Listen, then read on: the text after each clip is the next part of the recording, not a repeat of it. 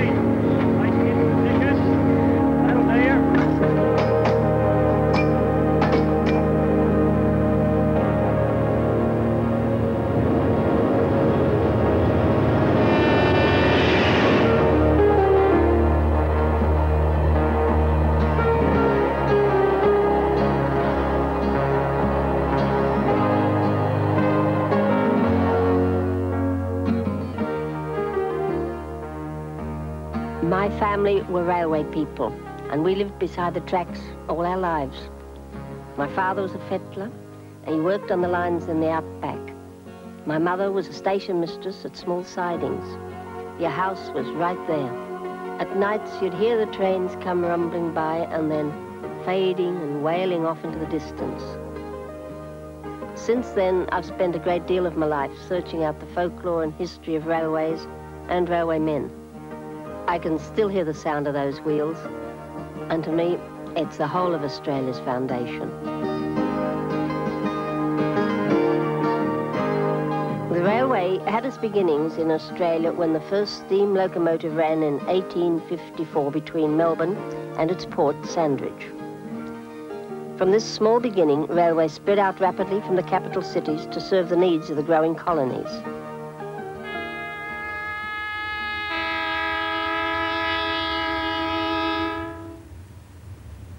There have been some changes since those early days. The Prospector runs between Perth and Kalgoorlie in Western Australia. It's one of Australia's fastest and most modern trains.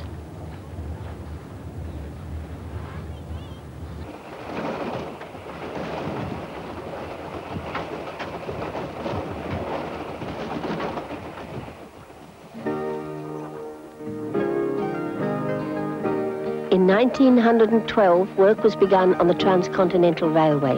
This linked the East with the West and fulfilled one of the conditions upon which Western Australia joined the Commonwealth.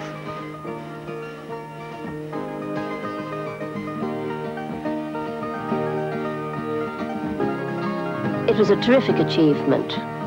1,400 kilometres without a stream of water, without a town or a village. All supplies, everything had to be brought in along the new line. For 6 days a week, the navvies built a mile of railway every day.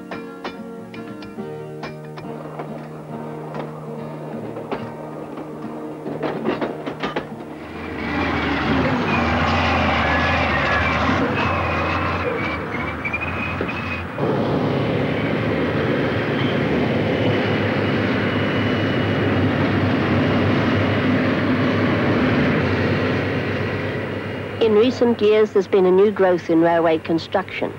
The Commonwealth, through Australian National Railways, is building a new line to Alice Springs in the heart of the continent. The old line used to be subject to disruption for weeks at a time by the floods which sweep across the desert every few years.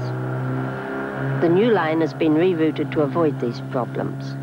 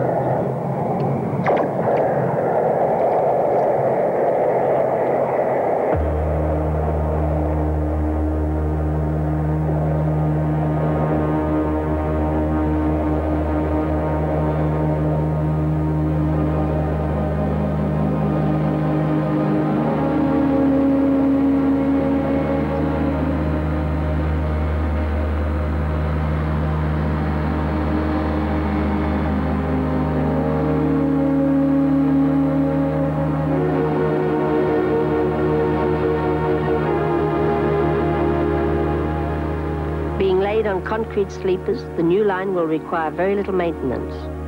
The rails are being welded into continuous lengths of up to 80 kilometers.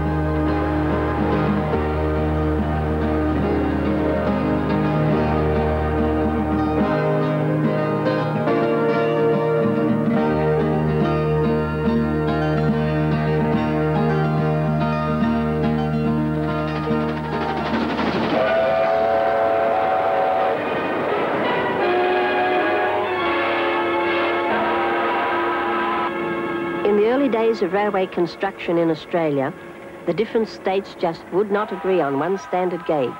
The width of track varied from state to state. Where's it going? Melbourne, Sydney, Adelaide, Perth.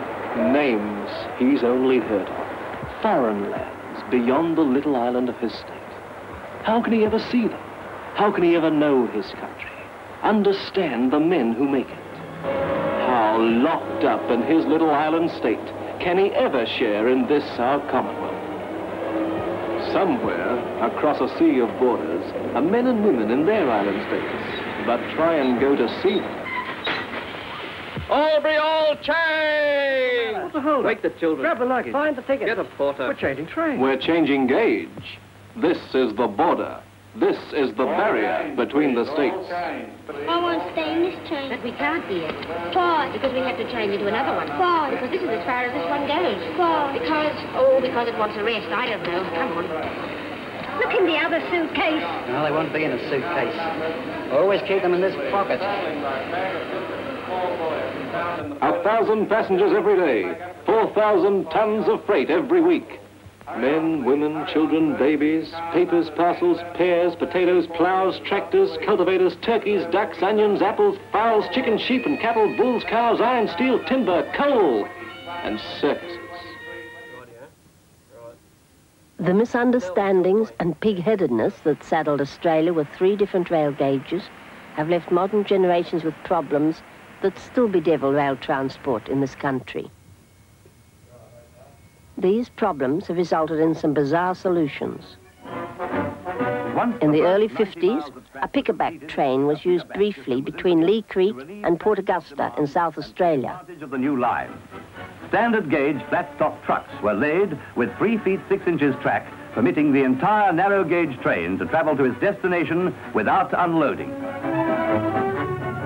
Since those days, the states and the Commonwealth have got together. The standard gauge has been extended. It's now possible to travel from one side of the continent to the other without changing trains.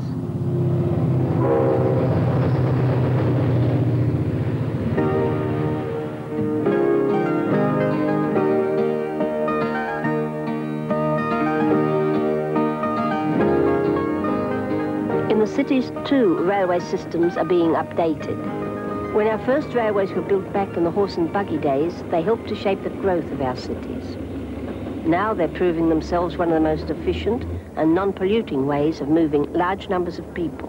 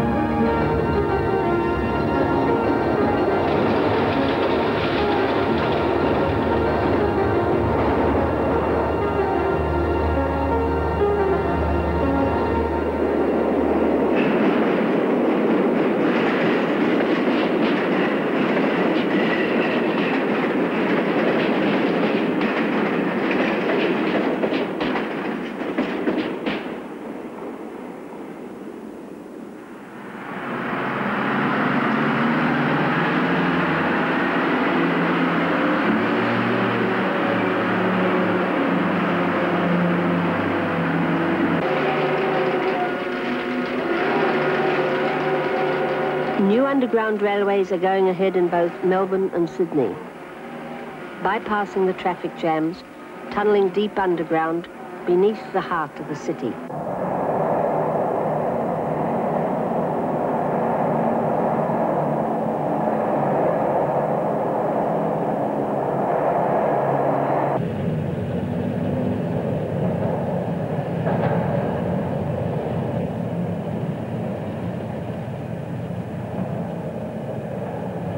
It's not only city people who benefit from rail.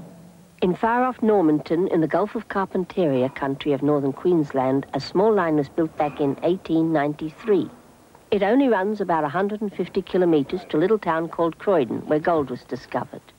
The gold ran out almost as the line reached Croydon, and that's where the line stopped. But a rail car still provides a weekly service to these small, isolated communities. It's a 1921 vintage AEC motor. And basically, it's a one-man band.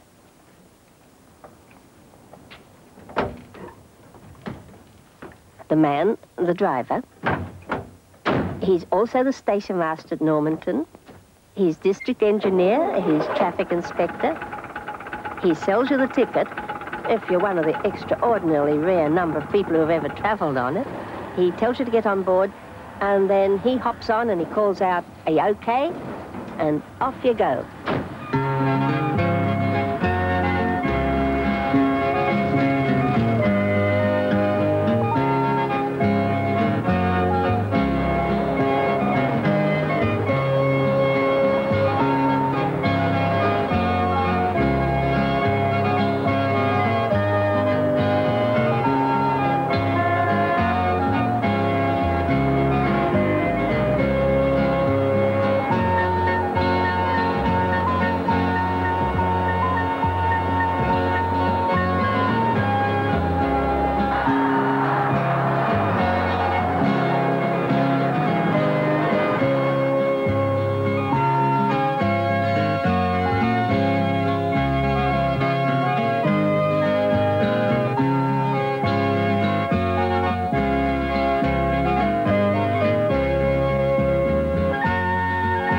Chugs from Normanton to Croydon once a week on a Tuesday.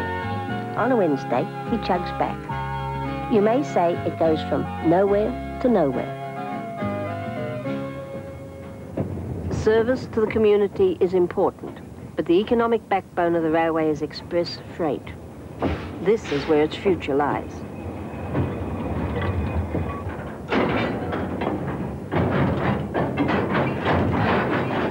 Here, too, new technology is being applied to improve the efficiency of railway operations. At the Melbourne Freight Yard's hump, computers help sort the wagons according to their different destinations.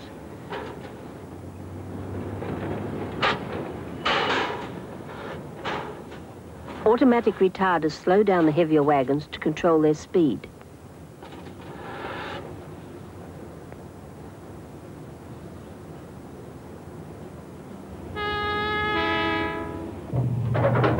With the prospect of energy shortages, railways are coming into their own.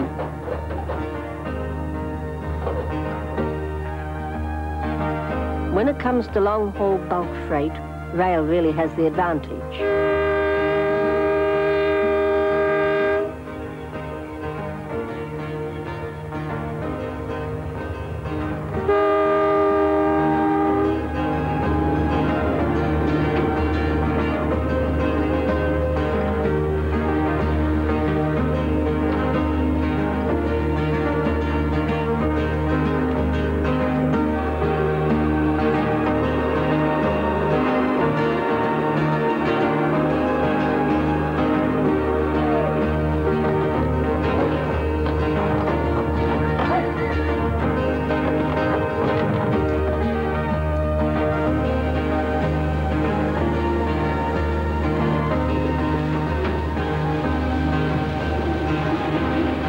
There's the great haulage of ore, the great distances, the vast distances in this continent. There's no road haulage that can take this. That's a railway's job.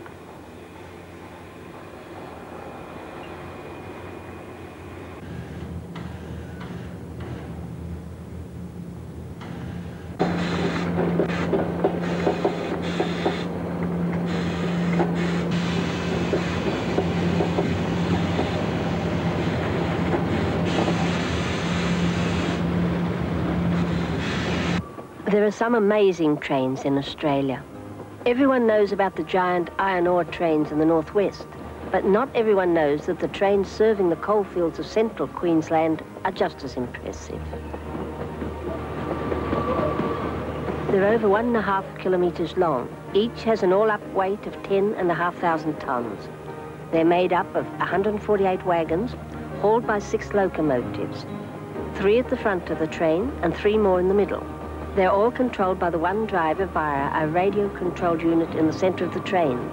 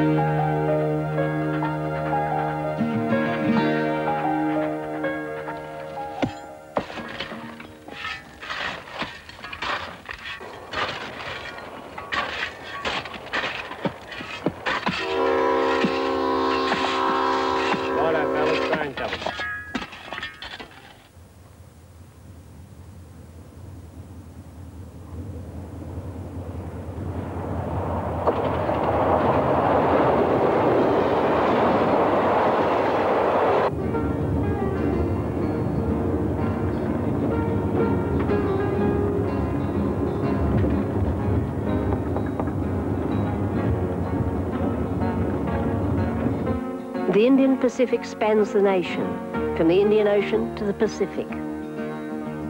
It's one of the epic passenger train journeys of the world, an experience of a lifetime. To just sit back and be waited on in the old-fashioned way and watch a whole continent unfold outside your window.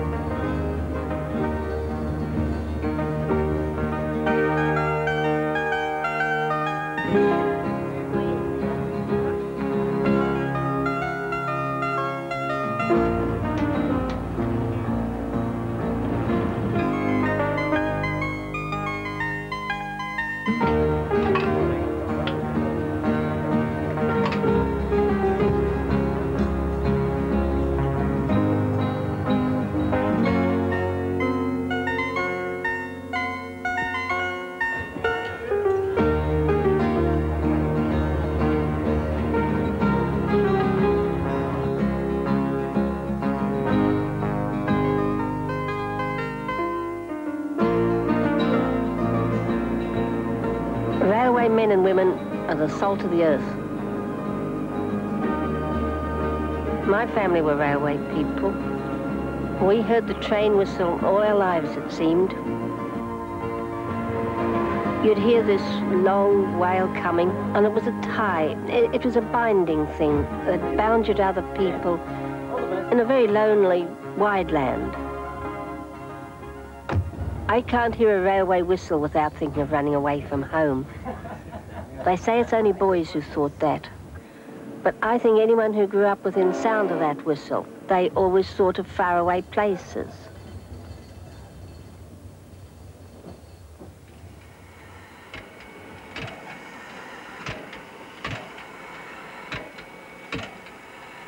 And of course, there was the smell.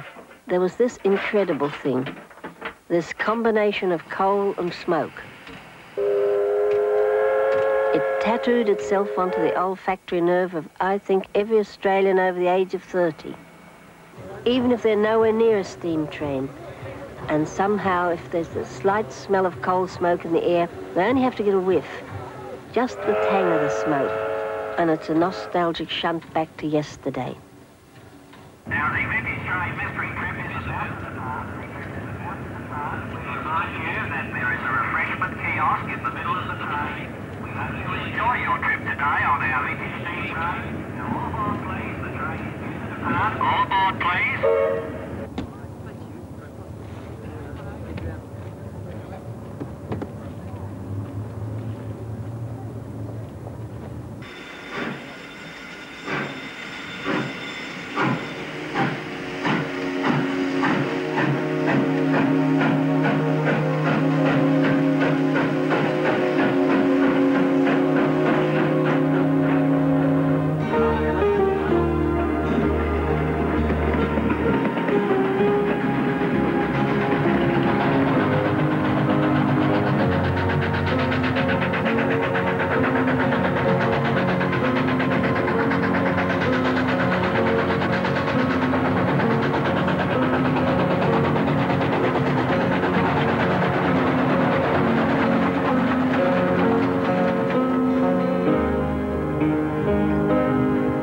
All aboard, please. Everything's got to change.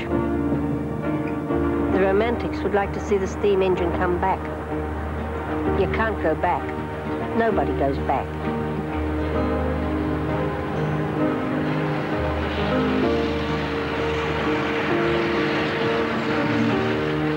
In the old days, it was steam, then diesel power and electrification. Tomorrow, who knows? One thing's for sure. The railway will be around for a few years yet. There's a lot of new thoughts, there's a lot of new ideas, a whole new tradition in the making.